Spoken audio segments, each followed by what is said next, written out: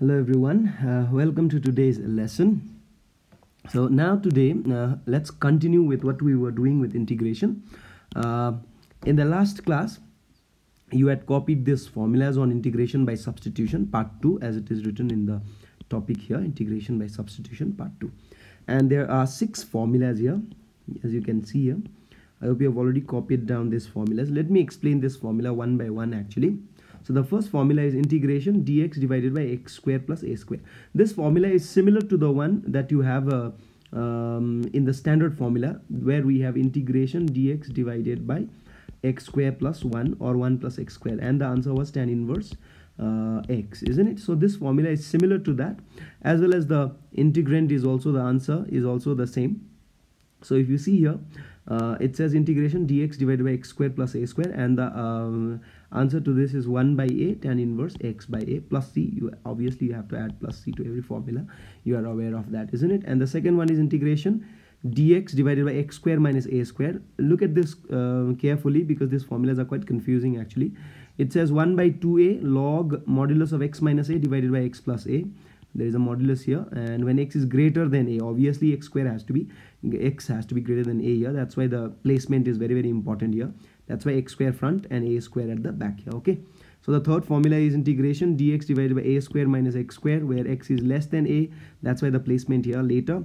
And the formula changes now. 1 by 2a log a plus x, a minus x. See, it has been reversed. Okay, the numerator and denominator gets exchanged. If you look at the upper formula and the lower formula, they are quite different formulas. Okay, so remember, the formula is different when x square is towards the right left, whereas the formula is different when a square is towards the right left. Okay, so change of formula here in two different ways of writing it. Okay, when you write x square minus a square, different formula. When you write a square minus x square, there's a different formula. Okay, and the fourth one we have here with the root now. Okay, so same formulas but with the roots. All three formula with root. Root of x square plus a square is log x plus under root x square plus a square modulus. Check this out. And number 5, dx under root x square minus a square, where log under root x plus, same, see here, plus. Okay, there is also a plus here, there is also a plus here. The only thing is under the square root there is a minus here. Every formula has to have plus c, you are aware of that. And finally the last one, integration dx divided by under root a square minus x square equals to sin inverse x by a. This formula is similar to the one that we have done in standard one, integration dx divided by under root x square minus 1. Okay, the formula was sin inverse x. So almost the similar one here. Check this out. Not x square, my mistake. It has to be, sorry, 1 minus x square. So this was sin inverse x, and similar one here. If you have in dx divided by under root a square minus x square, you have sin inverse x by a. So these 6 formulas are indeed very important here. Based on these 6 formulas, we are going to do some sums which will involve some quadratics actually. Okay, so there will be some interesting integration coming up next. Okay, there are different types of integration under this substitution part 2, we may say, that will include these 6 formulas. So let me discuss one by one. The first one being type 1, as you can see here. Let me write it down and show it to you. You may copy this also, pause the video and copy this type 1 and the rule, as you can see here. There's type 1 written here, and copy the rule as well, all these integrals as well as the rule. Okay, so I'm going to show you in the next page. I'll write it down actually. Okay, the first type, or type 1, let me write it down here. Type 1, we have integration dx divided by ax square plus bx plus c. That's a quadratic in the denominator. If you ever have a quadratic in the denominator, or same format but with a root, ax square plus bx plus c. Check this out everyone. Same integral both sides. Okay, it's the same actually, but the only difference is here it's without root and here it's with root. Then the rule says express, check this out, express ax square plus bx plus c as a sum or difference of perfect squares, of two perfect squares. Okay, let me explain what do you mean by sum or difference of two perfect squares. Either you can make it as a square minus b square, something like this, or you can make it as a square plus b square. Okay, you need to convert this quadratic into perfect squares as a sum or difference. This would be the sum of perfect square, this would be the difference of perfect square. Either you can convert this into the first format, or you can convert it into the second format, where a and b would be some expressions. Okay, so once I do an example of this sum, you will understand it better how to express any term as sum and difference of perfect squares. So you can go back again. Let's see the formula. It is the same expression I have written here, the type 1, where you have the quadratic in the denominator or a quadratic with a root. By the way, a should not be equals to 0 if you see here, because if a becomes 0, then it will no longer become a quadratic. Okay, the express ax squared plus bx plus c as the sum or difference of two perfect squares. Okay, so let us try an example based on this, and I will do the example right from the sum that we have here itself. Okay, let me try this one first here. Okay, and this would be the example: integration dx divided by x squared plus 2x plus 5. So go here, and then the first sum I'm going to do would be integration dx divided by x square plus 2x plus 5, x square plus 2x plus 5. Okay, this would be the first one. Now, okay, before we solve the first sum, let's learn how to apply these 6 formulas with some simple examples. Okay, as you have here, the first one I'm going to show you. The first sum that I will do, actually not the sum, first example about just to learn how to apply this formula would be this one: integration dx divided by x square plus 9. Check this out. Okay, as you have here, integration dx divided by x square plus 9. See it properly, everyone. Now I need to integrate this. If you look at it properly, I can write this integral as integration dx divided by x square plus 3 square. Is that correct, everyone? Yes. Now here 3 acts as a. So doesn't it look like x square plus a square like this? Integration dx divided by x square plus a square. Doesn't it look like that, everyone? And what's the formula? Let's go back and see. The formula is integration dx divided by x square plus a square. The formula is 1 by a tan inverse x by a. Okay, 1 by a tan inverse x by a. So here a acts as a is 3 for me. So the answer will be 1 by 3 tan inverse x by 3, and that will be the answer, plus c. So did you understand how do you apply this formula in integral sums? Is that clear, everyone? Okay, the next one would be a little different one. Integration, if you see here, let me do it here. Integration dx divided by 4x square minus 1. 4x square minus 1. Okay, let me put the limits also. The limits are 1 and 2. Okay, this is the second one. How would you do it? You may think about this as your option. Check this out. Dx divided by 2x whole square minus 1 square. That's also absolutely correct. Check this out. Okay, that would be option 1, because I need to express it as sum and difference of perfect square in these type of sums, isn't it? So I can write it as 2x square minus 1 square. Then this formula, this sum, integral sum, would look like integration dx by a x square minus a square, where there is a variable first, isn't it, everyone? Yes, is that correct? In such case, what's the answer for this type of integral? If you check here, x square minus a square is of the second category. 1 by 2a log x minus a x plus a with a modulus. Log x minus a x plus a with a modulus, isn't it? Yes, plus c. Remember, but the problem is this formula will work only if there is a x here, not 2x. Here we have 2x, but whereas there is a x. So if there is a 2x, you know, we have discussed this, what will happen to the formula? The constant will come down if there is any coefficient, isn't it, everyone? So I can write it as 1 by 2 first, because there is a 2 constant. 1 by 2, isn't it? Integration, not integration, 1 by 2 into, now the formula, if I write 1 by 2, the constant comes down. Now whatever is the formula of this category, I can write it as 1 by 2a, because a is 1 here, log, check this out, 2x minus 1, 2x plus 1 plus, no plus c, no longer plus c. Okay, there will be a bracket. This is a definite fundamental. So 1 by 2, there are limits.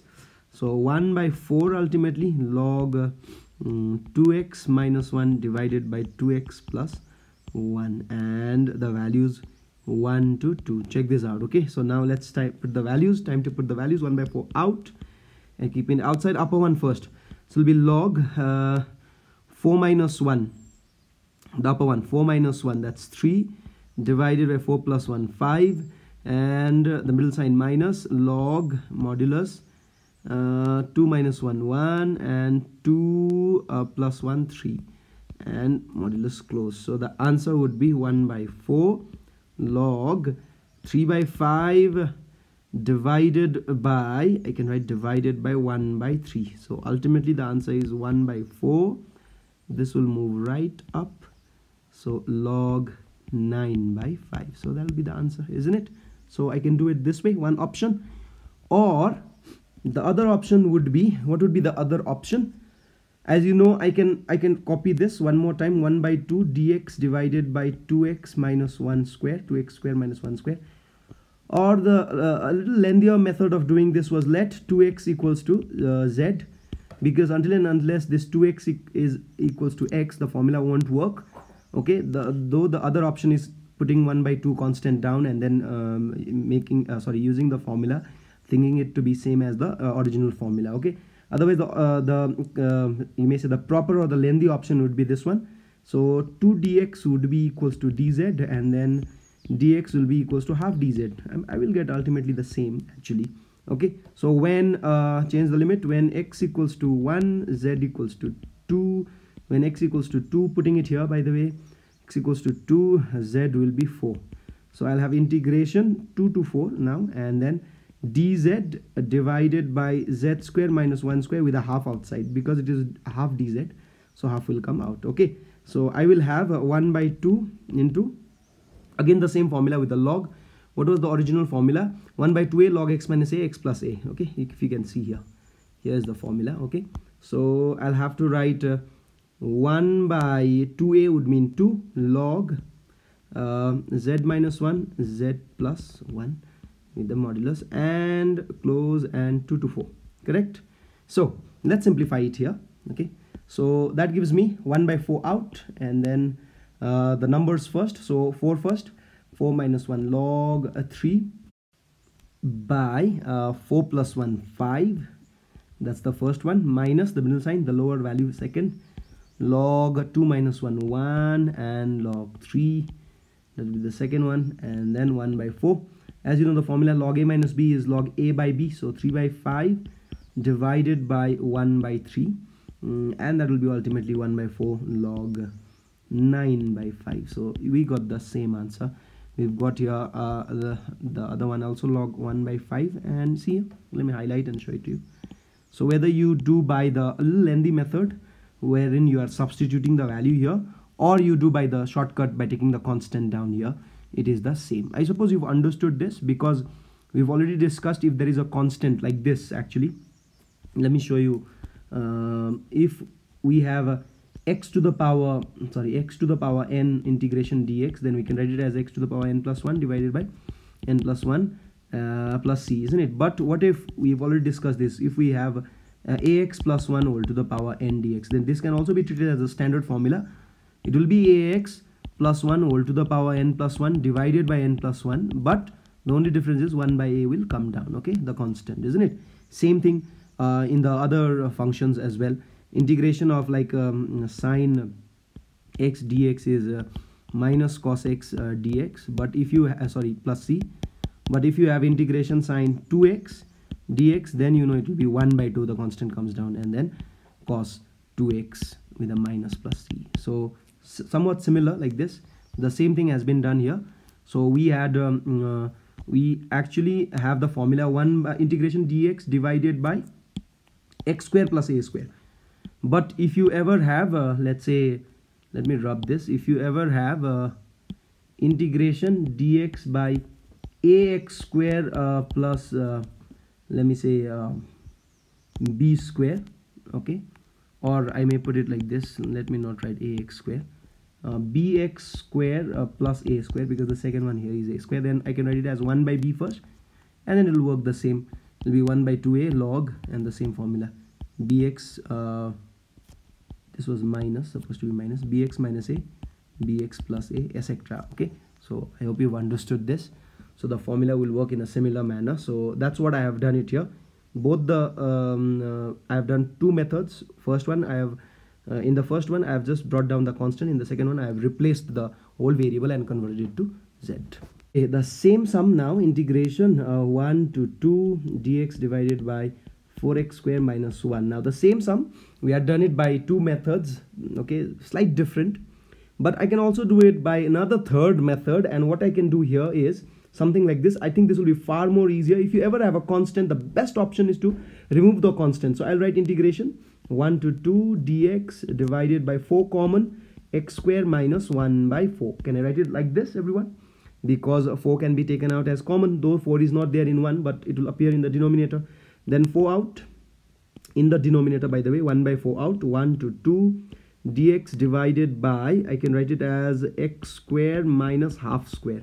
So this formula looks similar to integration dx divided by x square minus a square, which is 1 by 2a log x minus a, x plus a plus c, isn't it? So 1 by 4 into 1 by 2a means 2 into half log, same thing here, x minus half, x plus half, and then on the bracket, and then 1 to 2. Okay, let's put the values. 2 and 2 gets cancelled, 1 by 4 out, and then I have here, I think I'll have to put the upper one first. Log 2 minus half is 1 and half, that's 3 by 2, divided by 2 plus half is 2 and half, that's 5 by 2. That's the first one. Minus log, the second one would be 1 minus half is half, and then 1 plus half is 1 and half, that's 3 by 2. 2 and 2 gets cancelled, 2 and 2 gets cancelled here, and then I get 1 by 4 integration log 3 by 5 minus log 1 by 3, and then 1 by 4 log 3 by 5 divided by 1 by 3. As you all know, this is the formula. Log a minus b is log a by b, so log that will be 9 by 5. We got the same answer. I think the last option was the most easiest one. So I have shown you 3 options wherein you can always apply any one of these methods to solve these type of particular sum. But personally, if you ask me, I would prefer this third method, taking constant out whenever there is a constant right in front of x square. That would make the sum more easy. Okay. Now finally, let us come to the sum that we were about to discuss earlier. So this was the one here, integration dx divided by x square plus 2x plus 5. Let me do it in a different page. Integration, I'll add a page here. Okay, integration, let me write the sum again. Integration dx divided by x square plus 2x plus 5. Am I correct?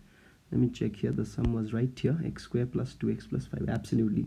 So how would you do this sum? Now, according to the rule, I need to express the denominator, this, as a sum or difference of perfect square, isn't it? This is how it is done actually. Okay, how to express in perfect square? Check this out. Here we have x square plus 2x plus 5. Did you understand, everyone? If there was any coefficient right in front of x square, I would have taken it out, but there is no coefficient, so just leave as it is. Okay, now I need to make it into a perfect square. Apply it to the formula of a plus b whole square. Doesn't it look like a plus b? The first two terms here looks like a plus b whole square term, isn't it? A square plus 2 something. So let me do it like this. The first will be x square plus the second term has to be 2ab, isn't it? So a is x. Now what should I put the b part so that this matches with the second term? There should be a 1 here, because 2 into x into 1 gives me 2x back again. This is x square back again. To complete this, I need to make 1 square. Now it looks like a square plus 2ab plus b square. But the problem is there is a 5 here, and this is 1 square 1, so I must add 4 extra to make it normal, isn't it? Check this out one more time. X square becomes the first term, 2x into 1 is 2x becomes the second term, and 1 square plus 4 becomes the third term. That's 5. Got it? So now the first three term gives me x plus 1 whole square, and the second one gives me 2 square. So doesn't it become a sum of a perfect square? Sum or difference of a perfect square? It's a sum of a perfect square. So now my integrand will become integration, check this out, dx divided by x plus 1 whole square plus 2 square. I can write this. Okay, no coefficient here. Check this out, no coefficient. I can use the normal formula. So this is integration dx divided by x square plus a square category. Let's check it out. X square plus a square category, first one. So what's the formula? 1 by a tan inverse x by a. So let's put the formula. 1 by A means 2, tan inverse x means again x plus 1 by 2, and then plus c. So that's the answer for the first sum. Remember that this acts as a, let me highlight, this acts as a, x, and this acts as a. So doesn't it look like x square minus a plus a square? So that's why I'm using this formula. And no coefficient means the normal formula can work out. Had there been a coefficient, just an example, though there will never be a coefficient, actually I would never try to bring a coefficient in the x term, because if there was a coefficient here 2, I would have taken 2 common. If there was a 4, I would have taken 4 common. Okay, but suppose you get a coefficient, just an example, if you ever get a coefficient like this, then first you need to write 1 by 2 because the coefficient comes down, then whatever formula you'll have to write, that will follow. Okay, remember coefficient here means coefficient comes down. Got it? So this is how we solve the first sum. Again, I'll show you how to convert into a perfect square. I suppose we have a problem with that. X square plus, what was the perfect square? X square plus 2x plus 5. Making it into a perfect square means converting the formula into a plus b whole square. Okay, the second part will follow automatically. So there is a x square, I write it as a square. I'm making x as a, plus the second term should be 2ab plus b square, isn't it? Yes, are you getting it, everyone? So in order to complete it, since a is used as x here, because there is a x square, so I have to use a as x. So there has to be 2ab, this has to be filled with a, that is x. So now 2 into x is 2x, already done. So what should be the b part? What does the expression demand? 1. Because only if I write here 1, then this will become 2x, isn't it? If I write here 2, it will become 4x, which is not correct. So I will have to write here 1. Remember that. Again, I'm showing you, I'll have to write here 1. Okay, then 2x will be equals to 2x. Because I wrote b as 1, this has to be filled up with 1. So that becomes x square plus 2ab plus b square. But the problem is, though the first part and the second part, this part and this part is same, the second part is same, but the third part is not the same. There is a 5 here, there is a 1 here, 1 square is 1. So what should I add extra to make it 5? 4 extra. So this becomes x plus 1 whole square, and 4 becomes 2 square. So this is how it is done to convert any expression into a perfect square. Don't worry, we'll do more sums based on this. Okay, here we have another interesting one, the second sum. It says integration dx divided by under root 2 plus x minus x square. It is actually the same as first type only. If you see here, the first type says even if there is a root, there shouldn't be any problem, isn't it? So root under a quadratic or simply a quadratic without a root, the rule remains the same. Express that into a sum or difference of perfect square. Okay, so I can consider this as well also as type 1. So here, let me write it down here. Here we have 2 plus x minus x squared, isn't it? So in order to convert this into a perfect square, I will do it something like this here. So though it is in a reversed order, isn't it? You can always convert it into perfect square like this, but it is in a reversed order. That's why I will just make it into a simple form by taking minus common. So if you ever have minus x square, try to take minus common. Okay, so I'll take minus common, and then later I'll put back the minus sign. Remember that, just for the sake of doing this sum. Okay, so if I take minus common, it will become x square minus x minus 2. Do you agree? Yes, because minus common means minus into plus is minus, minus into minus plus, and minus into minus last one as well, plus. Now it becomes more simpler, isn't it? So you still have a minus outside. Check this out. So it will be a square minus 2ab, because there is a minus sign in between, so I'll have to write here minus. So minus 2ab plus b square. It should follow something like this, isn't it? So what shall I do here is, there is a x, a has to be used as x square, that's correct. This is also to be filled with x. But now the problem is, if I multiply right now this, I'll get 2x, but there is a x here. So how to make it same? What does the situation, what does the expression demand? I think I'll have to put here half, because only if I put here half, check this out, only if I put here half, then 2 and 2 will get cancelled, and this will become a normal x. Do you agree? Again, let's see it one more time. The problem here is the middle term is x, but right now I'm getting 2x. So what I'm going to do is, I'm going to write the b half, so that 2 and 2 gets cancelled and I originally get x. Okay, but that way this will also be half square. Okay, now if that is the case, then subtract the half square again and add 2. Check this out. Okay, so what did I do? Again, repeat let me show you. So to complete a perfect square, I made this into x square. A I have used as x.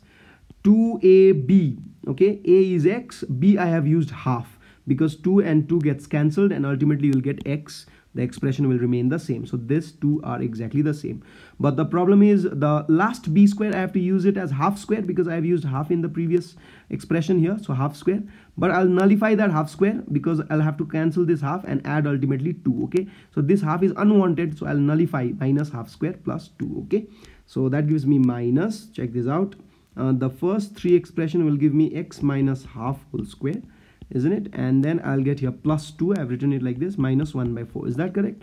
I've written the plus expression first, so just to make it easier. Then minus x minus a half whole square. And if I take LCM out here, I think you'll get 8 minus 1. Mentally you can do it. That'll be 4 to 8 minus 7 by 4. Is that correct? 7 by 4 with a plus sign. Okay. So ultimately this will become x minus half whole square. And then I'll write this as a plus root 7 by 2 whole square. Can I do that? Oh, sorry, my mistake. Think this should have been minus 2, so that'll give me minus common 1 by 4. Minus common 1 by 4 plus 2, so that'll give me minus, and ultimately here I'll get 9 by 4, so that gives me 3 by 2 whole square with a minus here. And ultimately when you insert the minus sign in, we give you 3 by 2 whole square minus x minus half whole square. So check this out properly. So this is what I've got. Now my integral will change to integration dx divided by under root 3 by 2 whole square minus x minus half whole square. Remember, no coefficient. I will never want a coefficient there. Okay, whatever is the coefficient, I have taken it out. You may say that way also here. Minus 1 was the coefficient, so I have taken it out. So check this out properly one more time, everyone. I suppose you've understood the first expression. This is how the situation works here. That's why I had to insert my half as b part, and this minus half square is to cancel the half, and then the normal minus 2 I have inserted it. Okay, but simplifying that, the first three expression gives you this x minus half whole square. The leftover is only this much. The leftover is this much. So I've taken minus common from there, 1 by 4 plus 2. And then this becomes 9 by 4 ultimately, and then this thing follows. Okay, ultimately what I have done, this minus has to be inserted inside, so I've just inserted it. When I insert, this first term will become negative, the second term will become positive, and it will change places as well. Okay, so what is this formula? This is a square minus x square category, the third or last one, sine inverse x by a. The formula is sine inverse x by a, so I'll get sine inverse x means x minus half, and a is 3 by 2 plus c. So simplify, sine inverse 2x minus 1 by 2 divided by 3 by 2. 2 and 2 gets cancelled, so I'll get sine inverse 2x minus 1 by 3. So that's the answer for this particular sum. Okay, applying the formula is far more easier. The only thing is how to convert it into a perfect square. You have to learn it, okay, properly. So did you understand? So that's all I have it for today. I hope you've understood these sums based on integration by substitution part 2 using those 6 formulas. We will do more sums in the upcoming classes.